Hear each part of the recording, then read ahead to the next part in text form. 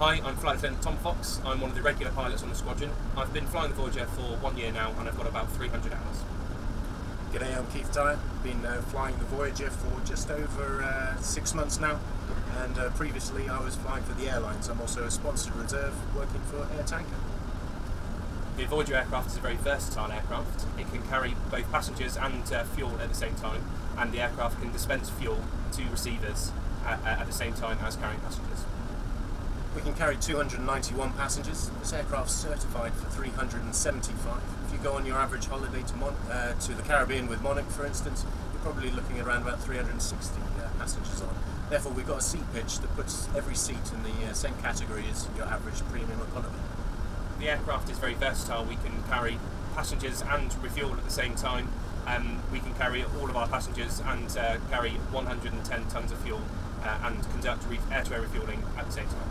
Yes, I'm on 10 Squadron. I'm one of the regular pilots, whereas Keith is one of the sponsored reservists.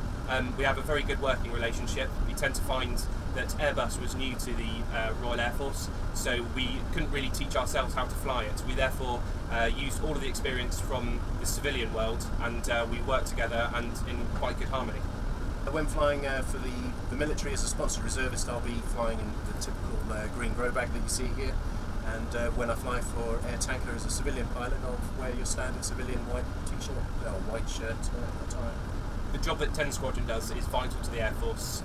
We conduct air-to-air refuelling both over the North Sea and will do in theatre. The fast jets require air-to-air refuelling. It's not a nicety, it's a necessity, and without the Voyager we could not do that.